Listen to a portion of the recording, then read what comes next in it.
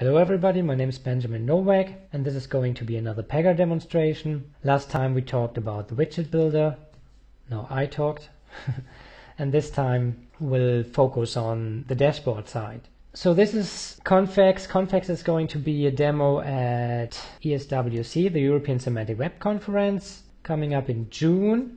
And there we're trying to provide a conference explorer to attendees, both on-site and off-site, including pictures from Flickr or TwitPic and status updates from Twitter or Identica, and more importantly, the data from data.semanticweb.org, which has papers, sessions, authors, topics, all following the linked data principles, which means they can be aggregated and combined and integrated. And this is just a quick demo about the different sorts of widgets we're going to have there. So I start with a photo search widget. Widget developers can keep widgets as generic or specific as they like. So in this case, the photo search expects a tag as an input parameter, and based on that tag it will search Flickr and will also try to extract information from Twitter feeds which have TwitPic links in them. I'll use the www 2009 conference because there's lots of data for that conference, and we don't have live data from the ESWC conference yet because it's still a few weeks away. Okay, 4 is enough, I guess. So the first load may take some time because the data has to be fetched from Flickr and from Twitter, and then some consolidation has to take place, including Sparkle updates and inferencing. Okay, so here we have 4 pictures, apparently from people leaving the conference, and these pictures are coming from Flickr or from TwitPic.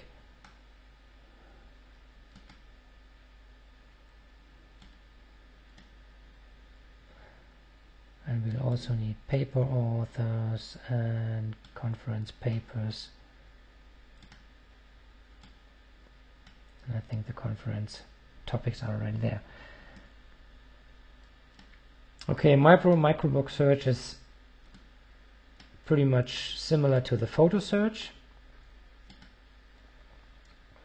but we're using different sources here.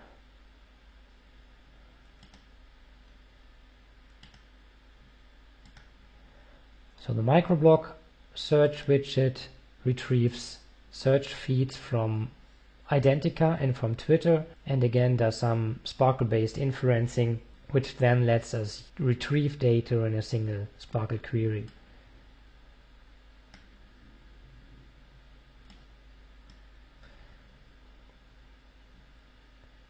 So these are tweets from Twitter. This one is from Identica, for example.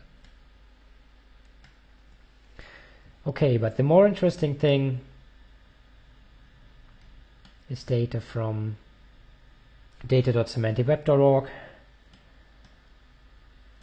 Again, I have to configure the widgets first.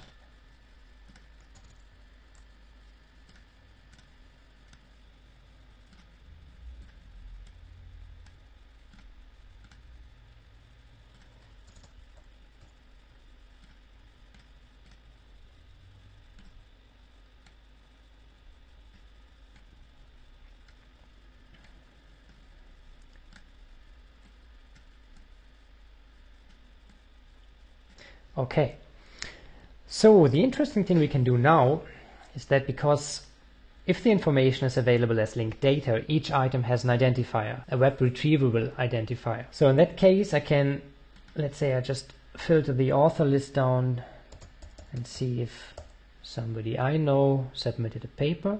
So this data is coming live from the data.semanticweb.org server, so it might take some time.